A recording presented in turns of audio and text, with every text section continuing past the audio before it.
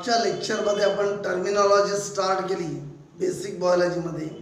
पहिल्यांदा पाहिलं होतं आपण what about the science, the systematic study of nature and behaviour of natural thing. The systematic study of nature and behaviour of natural thing is called science. तुम्ही काय करायला पाहिजे, lecture पाहायच्या आधी मागच्या लेक्चरमध्ये आपले जे टॉपिक झाले आहे, जे डेफिनेशन किंवा जो काही टॉपिक झाला असेल तो एकदा वाचला असला पाहिजे. म्हणजे सेकंड लेक्चरमध्ये त्याची जे सुरुवातीला रिव्हिजन होते त्यामध्ये तुम्हाला त्याचा बेनिफिट मिळते, चांगलं होते. आणि म्हणून म्हटलं आपण या ठिकाणी सायन्स म्हणजे काय, the systematic study of nature and behaviour of natural thing is called science. त्यानंतर पाहिलं होतं आपण biology. What about the biology. सायन्सचे आपण सांगितलं होतं नंबर ऑफ ब्रांचेस आहे, त्यामधलीच एक ब्रांच म्हणजे बायोलॉजी, जे आपला सब्जेक्ट आहे बायोलॉजी. बायोलॉजी कुणाची ब्रांच आहे, branch of science which deals with the study of living organism. कारण बायो म्हणजे लिव्हिंग, लोगोस म्हणजे study. The branch of science which deals with the study of, कुणासोबत study करून आला पण deals with the study of living organism, there structure, function and relationship with nature. नेचरसोबत काय relationship आहे.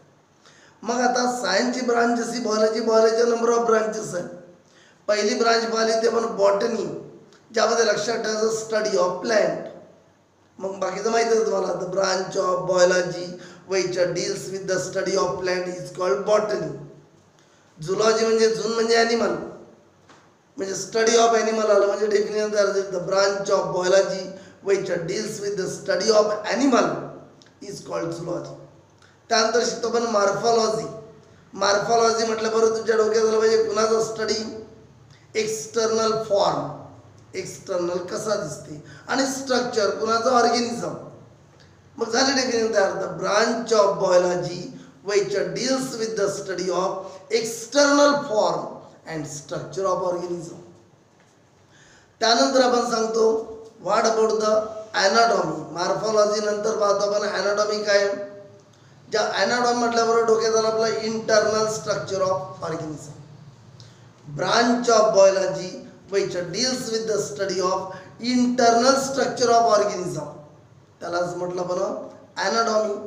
Internal structure म्हणजे section घेतला तो cutting केलं जातं, त्यामध्ये पाहिलं जातं इंटरनल स्ट्रक्चर कसं आहे. त्यानंतर पाहिलं आपण हिस्टॉलॉजी. हिस्टॉलॉजीमध्ये आपण कुणाचा स्टडी करतो, structure of tissue. Branch of biology which deals with the study of structure of tissue is called हिस्टॉलॉजी. मग पाहिलं आपण सायटॉलॉजी म्हणजे काय. सायटॉलॉजी म्हणजे म्हटल्याबरोबर आपल्या डोक्यात काय आलं, कुणाचं स्टडी, स्ट्रक्चर आणि फंक्शन. कुणाचं स्ट्रक्चर आणि फंक्शन, सेल ऑर्गॅनेलीचं. आणि पुन्हा प्रोसेसचा स्टडी, कोणती प्रोसेस, सेल डिव्हिजन, जी आपण समोर चालून डिटेलमध्ये पाहणार. कराडे मग काय झालं, what do by सायटॉलॉजी, the branch of biology which deals with the study of structure and function. कुणाचं सेल ऑर्गॅनेली अँड सेल डिव्हिजनची प्रोसेस, याचा स्टडी, त्याला म्हटलं आपण सायटॉलॉजी. त्यानंतर आता आपण नेक्स्ट डेफिनेशन स्टार्ट करतोय. इथपर्यंत झालं होतं आपलं. नेक्स्ट डेफिनेशन पाहतो आपण फिजिओलॉजी. फिजिओलॉजीमध्ये पहा, फायसिस म्हणजे काय, नेचर ऑर फंक्शनिंग. फिजिओलॉजीमध्ये कुणाचा स्टडी करायचं आहे, study of different body function. आता डिफरंट बॉडी फंक्शन म्हणजे कोणते, जसं हार्टचं फंक्शन काय, सर्क्युलेशन कसं होते बॉडीमध्ये, हार्ट कसा वर्क करते. जसं आपल्या बॉडीमध्ये किडनी आहे, किडनीचं फंक्शन कसं. त्यानंतर आपल्याला पाहायचं की ब्रेनचं फंक्शन कसं. म्हणजे हे काही जे काही डिफरंट बॉडीचे फंक्शन आहे, याचा स्टडी जो होतो तो फिजिओलॉजीमध्ये होतो. आणि म्हणून म्हटलं आपण कुणाचा स्टडी करून आलो आपण, डिफरंट बॉडी फंक्शन.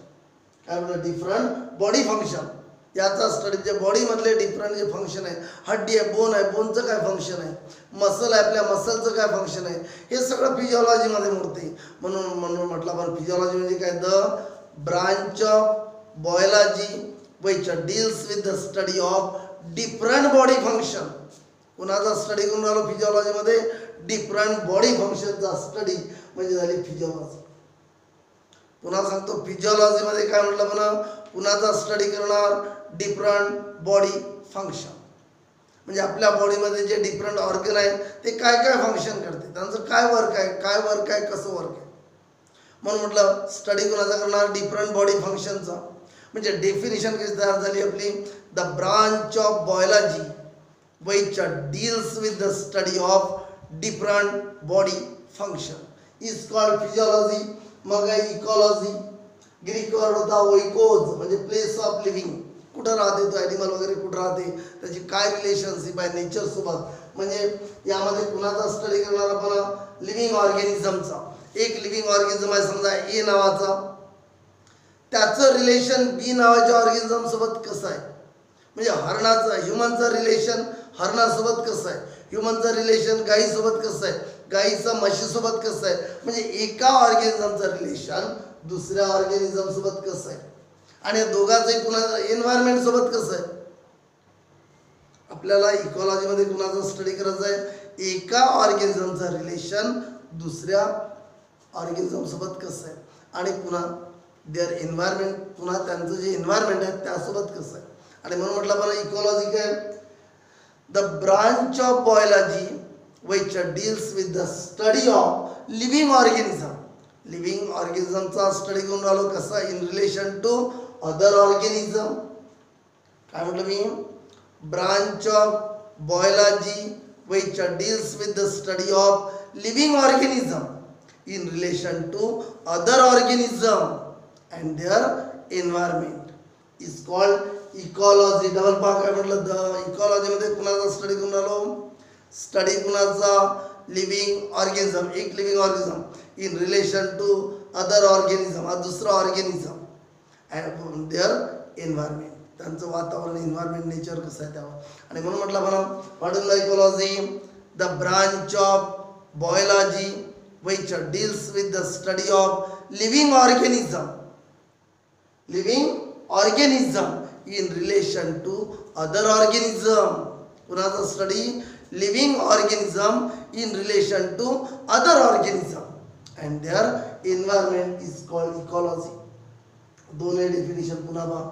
फिजिओलॉजीमध्ये कुणाचा स्टडी केला आपण, महत्त्वाचं तेवढं हे मी अंडरलाईन केलेल्या गोष्टी लक्षात ठेवा, डेफिनेशन तशीच तयार करता येते तुम्हाला, कारण प्रत्येकामध्ये कॉमन आहे. Branch of biology which deals with the study of, म्हणून फिजिओलॉजी म्हटलं तर कुणाचा study different body function. Physiology म्हटलं तर कुणाचा study different body function. Ecology म्हटलं तर कुणाचा स्टडी लिव्हिंग ऑर्गॅनिझम, पण समोर in relation to other organism and there environment. मग टर्म आपली जेनेटिक्स काय, पुन्हा आपल्या टर्म कोणत्या कोणत्या झाल्या, पहिली सायन्स झाली, दुसरी बायोलॉजी झाली, तिसरी बॉटनी झाली, चौथी झुलॉजी झाली, पाचवी मॉर्फॉलॉजी, सहावी ॲनाटॉमी, सातवी हिस्टॉलॉजी आणि आठवी होती आपली सायटॉलॉजी. नववी पाहिलं आपण फिजिओलॉजी, 10वी इकॉलॉजी. ह्या जेवढ्या काही टर्म आहे जे आपण पाहणार जवळजवळ 14-15 टर्म पाहतो, या सगळ्या टर्म आपल्याला 11वीत कामाच्या आहे, 12वीत कामाच्या आहे, एंट्रान्समध्ये कामाच्या, प्रत्येक ठिकाणी याचं काम पडेल. भरपूर चॅप्टरमध्ये याचं पावली काम पडेल आपल्याला या टर्मचं. म्हणून या टर्म प्रत्येकाला चांगल्या आल्या पाहिजे. मग नंतरची टर्म आहे जेनेटिक्स. जेनेटिक्स सुद्धा कोणाची ब्रांच आहे, बायोलॉजी. जेनेटिक्स काय, branch of biology which deals with the study of heredity and variation. काय म्हटलं पहा मी, the branch of biology which deals with the study of heredity and variation. Genetics, genetics जर म्हटलं, हे जेनेटिक्स बायोलॉजी ब्रांच आहे ज्यामध्ये कुणाचा स्टडी करणार, हेरेडिटीचा आणि व्हेरिएशनचा. पुन्हा पहा जेनेटिक्स म्हणजे काय, जेनेटिक्स म्हणजे डोक्यात भरून ठेवायचं, कुणाचा स्टडी हेरेडिटीचा आणि व्हेरिएशनचा. हेरेडिटी काय, व्हेरिएशन काय नंतर बघू थोड्या वेळाने पुढच्या टर्म मध्ये. पण पहिल्यांदा आपल्या डोक्यात काय बसलं, जेनेटिक्स कुणाची ब्रांच आहे, biology which deals with the study of heredity and variation is called genetics. पुन्हा आपण काय म्हटलं, genetics, the branch of biology which deals with the study of heredity and variation is called genetics. म्हणजे genetics म्हटल्याबरोबर आपल्या डोक्यात काय बसलं पाहिजे, कुणाचा स्टडी हेरेडिटी आणि व्हेरिएशन. मग विचार करू हेरेडिटी काय. हेरेडिटी म्हणजे अनुवंशिकता. अनुवंशिकता म्हणजे काय, आई वडिलाची म्हणजे पॅरेंटचे कॅरेक्टर जे ऑफस्प्रिंग मध्ये ट्रान्सफर होते त्या प्रोसेसला म्हणतो आपण हेरेडिटी. हेरेडिटीला अनुवंशिकतेला दुसरं नाव आहे इनहेरिटन्स. येईल आपल्याला 12वीच्या चॅप्टर मध्ये, तिसरं चॅप्टर आहे त्यामध्ये आपल्याला इनहेरिटन्स येईल. इनहेरिटन्स म्हणजे लक्षात ठेवायचं अनुवंशिकता, हेरेडिटी म्हणजे अनुवंशिकता. मग हेरेडिटी काय, सोप्या भाषेमध्ये मी आताच बोललो, आई वडील म्हणजे काय झाले पॅरेंट, त्यांचे कॅरेक्टर कुठे ट्रान्सफर होऊन आले चिल्ड्रेन मध्ये. चिल्ड्रेनला आपली बायोलॉजिकल किंवा टेक्निकल टर्म कोणती आहे, ऑफस्प्रिंग. म्हणजे कॅरेक्टर कुठून कुठे ट्रान्सफर होऊन आले, पॅरेंट टू देअर ऑफस्प्रिंग. म्हणून म्हटलं म्हणजे द प्रोसेस, हेरेडिटी प्रोसेस आहे, process of transfer of character. Process of transfer of character कुठून कुठे from parent to their offspring is called heredity. पुन्हा पहा जेनेटिक्स म्हणजे काय, branch of biology which deals with the study of heredity and variation is called genetics. Heredity काय, अनुवंशिकता म्हणजे process of transfer of character from parent to their offspring is called heredity or inheritance. मग आता heredity character आणि heredity मध्ये काय फरक आहे.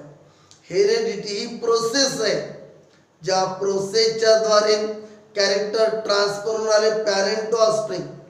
हेरेडिटी काय झाली, प्रोसेस झाली, ज्या प्रोसेसच्या द्वारे कॅरेक्टर ट्रान्सफर होऊन आले from parent to their offspring. Heredity character काय, ते कॅरेक्टर आहे जे ट्रान्सफर होऊन आले, असे कॅरेक्टर जे ट्रान्सफर होऊन आले पॅरेंट टू ऑफस्प्रिंग. दोघांमधला फरक पहा. हेरेडिटी किंवा इनहेरिटन्स काय झाली, प्रोसेस. ही टर्म पाहिले पण हेरेडिटीची काय म्हटलं पुन्हा पहा, the process of transfer of character from parent to their offspring is called heredity or inheritance. पण जे कॅरेक्टर पॅरेंट मधून म्हणजे आई वडिलांमधून मुलांमध्ये म्हणजे ऑफस्प्रिंग मध्ये जाते त्या कॅरेक्टरला म्हटलं heredity character. The character that transfer from parent to their offspring R called heredity character. पुन्हा पहा जेनेटिक्स म्हणजे काय म्हटलं, पुन्हाचा स्टडी हेरेडिटी आणि व्हेरिएशन. हेरेडिटी काय आहे, प्रोसेस, ज्या प्रोसेसच्या द्वारे कॅरेक्टर चालले कुठून from parent to their offspring. मग सांगितलं हेरेडिटी कॅरेक्टर म्हणजे काय, कॅरेक्टर जे ट्रान्सफर होऊन आले पॅरेंट टू देअर ऑफस्प्रिंग. आता व्हेरिएशन म्हणजे व्हेरिएशन म्हणजे differences. कुणाबद्दल differences, differences observed between parent and their offspring. Differences observed between parent and their offspring or between offspring of same parent. आता इथं पहा कसं होईल. समजा आपण एक एक्झाम्पल घेतलं, ही झाली समजा ही झाली गोट बकरी, किंवा एखादं दुसरं एक्झाम्पल घेऊ, काऊचं एक्झाम्पल घेऊ, हे झाली काऊ गाय. गाय झाली पॅरेंट, गायीचे 2 पिल्लू आहे. गायीचं हे एक झालं पिल्लू, हे गायीचं दुसरं पिल्लू. गायीचं पिल्लू काय रंग आहे, गायच आहे. गायीचं पिल्लू काऊच आहे. गायीचं पिल्लू समजा काऊच आहे म्हणून आपण समजा. गाय राहील तर बैल राहील, म्हैस थोडं राहणार आहे. काऊची काय राहणार, काऊच किंवा बैल राहील. हे झाले ऑफस्प्रिंग, हे झाले ऑफस्प्रिंग. आता काय झालं पहा, जसं आपण पाहतो आई वडील आणि मुलं एक्झॅक्ट झेरॉक्स कॉपी असते काय, की बिलकुल सेम टू सेम आहे असं असते काय, नाही. काहीतरी डिफरन्स असतो का, कारण मेल पॅरेंट आणि फिमेल पॅरेंट दोघांच्याही कॅरेक्टरचं काय झालं, मिक्सिंग झालेलं आहे, त्यामुळे डिफरन्स राहील. मग या ठिकाणी काय झालं, व्हेरिएशन म्हणजे काय पहा, differences observed between parent and their offspring. पहिला टप्पा सांगितलं मी, डिफरन्सेस कुणामध्ये, पॅरेंट आणि ऑफस्प्रिंग मध्ये. कसा डिफरन्स, फॉर एक्झाम्पल घेऊ आपण, पहिला पॅरेंट आणि ऑफस्प्रिंग मध्ये कोणता डिफरन्स, काऊ पूर्ण पांढरी आहे, तिचा कलर समजा बॉडीचा पूर्ण पांढरा कलर आहे, समजा स्किन कलर वरचा पूर्ण पांढरा आहे, गाय पूर्ण पांढरी दिसते. वासर कशी आहे, वासर सुद्धा पांढरे आहे. पण महत्वाचं आहे, म्हणजे डोक्यात काय बसलं, गाय पांढरी वासर पांढरे तिघही पांढरे, हे झाली सिमिलॅरिटी. पण हे जे पिल्लू आहे दोन वासर याच्या स्किनवर असे पट्टे आहे.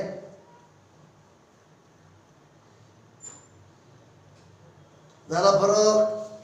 गाय कशी आहे, बिना पट्ट्याची, पट्टे नाही काय, फक्त पूर्ण पांढरी. वासर कशा पूर्ण पांढरे पण पट्टे आहे. पट्टे म्हणजे काय झाला, डिफरन्स झाला.